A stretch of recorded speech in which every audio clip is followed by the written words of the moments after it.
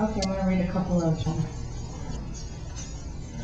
You look like my people, I tell her, tracing the lines of my grandmother's and the wrinkles around her eyes, the shape of her cheeks escaping from the center of her face like large brown mesas enchant me with memories.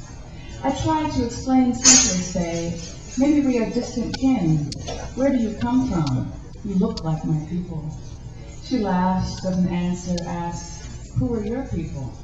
That's a long and confusing story, I say, and continue with my questions about this link, until she too becomes mesmerized by my conviction that there's a connection. We begin the investigation like a dance with simple probes and speculations about blood, geography, language, tradition. We even take out pens, paper, maps, and photographs, frantic for explanations, search the shelves for snapshots, for the cousin, auntie, ancestor who proves it.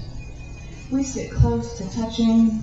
I trace my finger across her jaw, try to grasp this resemblance, so familiar, so elusive, so real. But all these images and even imagination fails us. In our frustration, we resort to words, write poetry, remember weddings, recite genealogy, retell family stories. We even make lists of clan, race, tribe, of people's names, of place.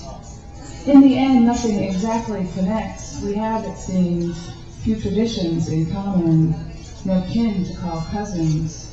But I don't believe, I refuse to accept these unwelcome answers, these concrete but false conclusions. I claim her anyway.